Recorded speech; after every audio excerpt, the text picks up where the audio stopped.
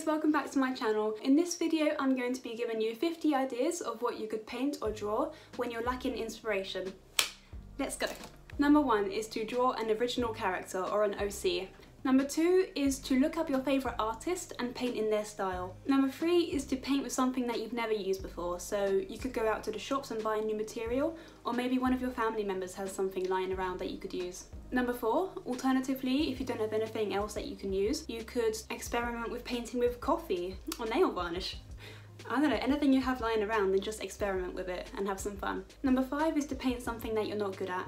So it might be hands, it might be faces, it might be landscapes. Number 6, if you usually paint traditionally, try doing some digital art and vice versa. Number 7 is to pick scenes from your favourite movie and try to draw them. Could be something like Studio Ghibli that has all of those really cinematic scenes. Number 8 is to explore a new art style, so this could be anime style, this could be realism or maybe abstract if you've never tried that before. Number 9 is to paint a fantasy creature, and number 10 is to paint a fantasy landscape. Number 11 is to paint a landscape from the country that you want to visit the most. Number 12, paint the view from your window. Number 13 is to find an old drawing that you made maybe just a few years ago or maybe from your childhood and try and redraw it. 14 is to paint your favourite celebrity. Number 15 is to paint a hairstyle that you really like, and maybe you could draw yourself with it and see how it looks. Number 16 is to draw your favourite animated character like you'd imagine them in real life. 17 is to just splat some paint on a blank canvas or something cheaper like just a bit of cardboard and see what you can make of it. I did that recently with a painting of an apple. This one here, I just splat some brown paint on it. It's not on anything special, it's just on the back of a cereal box, but it really helped me start when I had problems with art block. Number 18 is to draw a book character as how you'd imagine them in real life.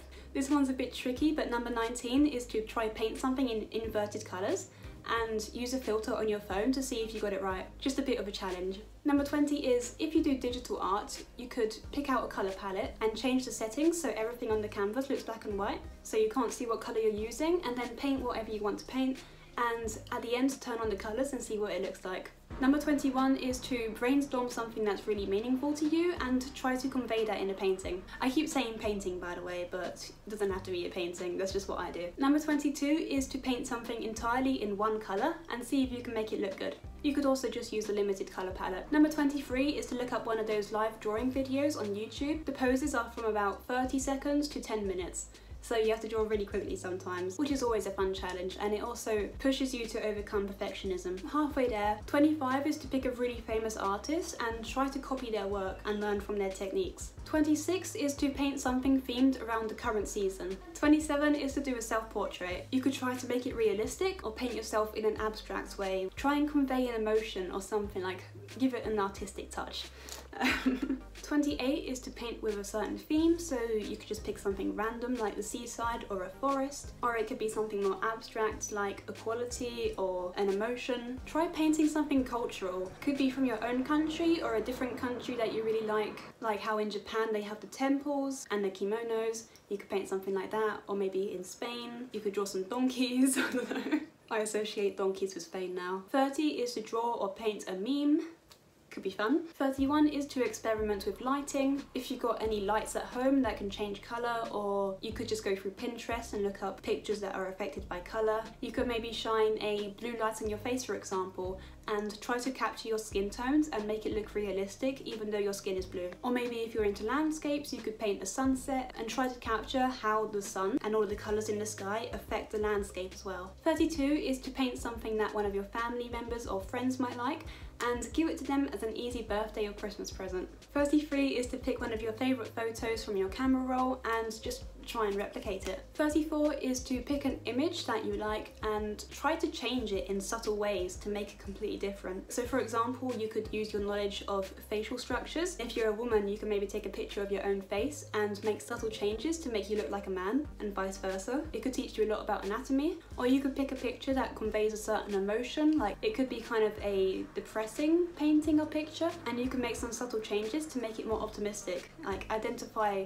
what changes the piece, and that could teach you a bit about how to convey emotion through your artwork. 35 is to try to remember and draw your favourite memory.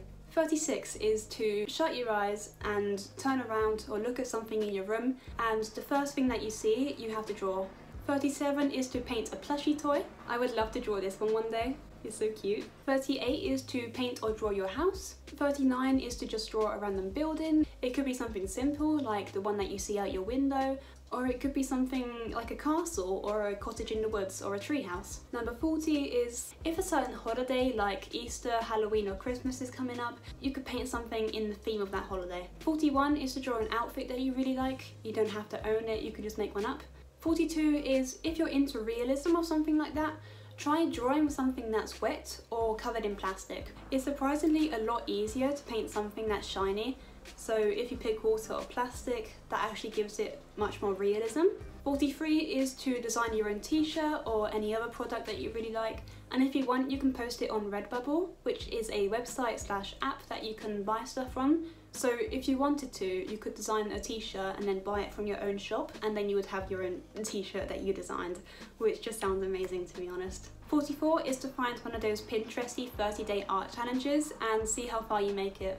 45 is to participate in an art challenge, for example Inktober, where for 1 month you use ink to create a piece of art every day. 46 is to find one of your old or recent drawings that you don't like that much and see if you can improve it or maybe just repaint it completely. 47 is to find a local or online art competition and paint something according to the theme that you could enter. 48 is if you have any pets at home or something, you could paint them. 49 is to try the art challenge where you paint the same thing 3 times. The first time you have 1 minute to complete it, the second time 10 minutes and the third time 1 hour, and see what the difference is. Number 50, the last one, is to create your own Christmas card.